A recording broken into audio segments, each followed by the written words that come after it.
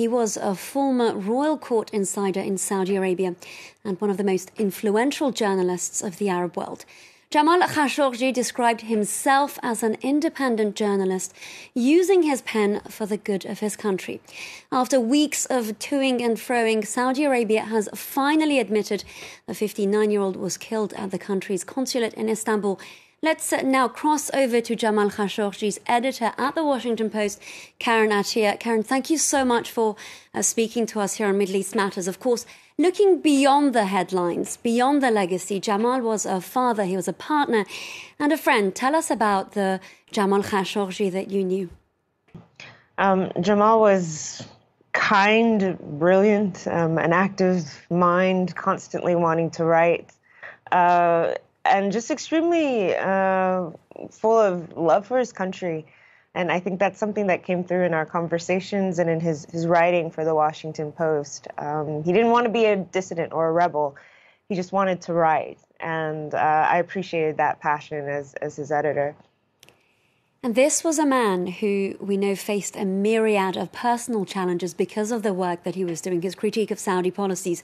His ex-wife was reportedly pressured into divorcing him. The kingdom imposed travel bans on his children, and the list really does go on, doesn't it?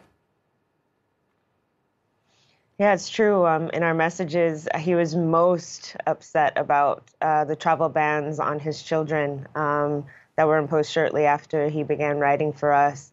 He told me that the Saudi authorities were upset that he was writing for The Washington Post, but I think, there were attempts to try to lure him back to the kingdom and convince him that he would be better off in the kingdom, which he rejected and decided to stay here instead.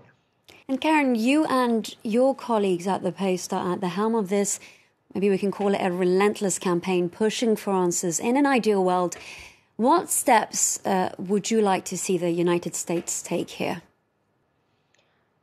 In an ideal world, we'd like to see for the United States, first of all, reject the so-called explanations that the Saudis have been given. In an ideal world, it's to push for the Saudis to come clean and to threaten serious consequences for murdering a Washington Post journalist in a consulate. It could be sanctions. It could be the imposition of an arms sale cancellations.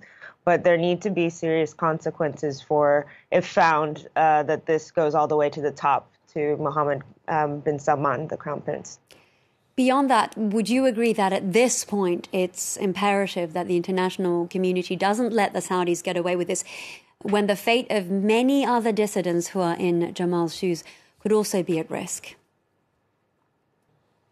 Absolutely. I've been hearing from Saudis who are scared, who are frightened for their lives, that if Jamal could be murdered in this way and everyone, tries to continue business as normal, then what about them? And I think it's not just Jamal's murder. It's also looking at Saudi Arabia with the war in Yemen, the kidnapping of a Lebanese prime minister, cutting off diplomatic relations with Canada. It's looking at what sort of Saudi Arabia is happening under Mohammed bin Salman. And that's a big question here. Does it sadden you, disappoint you that it took the death of a colleague, a revered journalist, a friend, for some of these questionable Saudi policies to be put under the microscope? Absolutely. I think the fact that, we continued business as normal when a prime minister was reportedly kidnapped, that Saudi Arabia breaking diplomatic ties with Canada. I think what's happening in this story is that people are resonating personally with the story of just a man who wanted to get married and who walked into a deadly trap, basically. But at the same time, it means that his words are more important now than ever. And all that they've done, if they've tried to silence him, they haven't been able to kill his words. And now those are being read all over the world in multiple languages. So all they've done is just made him into a hero of sorts. But if you look at the wider picture and look at the global climate, do you think that it's likely that Saudi Arabia can recover from this? Because, of course, Jamal Khashoggi's case is currently in the headlines, but would that die down and Mohammed bin Salman resume his activities? Mm-hmm. I mean, that's always the risk. However, this seems like a different sort of inflection point. I think now I'm hearing from Americans who don't really know that much about the Middle East or Saudi Arabia and who hadn't heard about Jamal's name, who are furious and they tell me they can't get this out of their minds. So particularly if this becomes an election issue for the midterm elections coming up, this is something that I think senators, Congress are furious, over this. And so I think this only adds fuel to those who've been calling for a fundamental rethink of the U.S.-Saudi relationship. It only gives much more ammo to their cause. And so I don't think it can be business as usual with Saudi Arabia from here on out. Karen Attiah, global opinions editor at the Washington Post, hoping and thinking it won't be business as usual after this scandal completely unravels. Thank you so much for taking the time to speak to us here on France 24.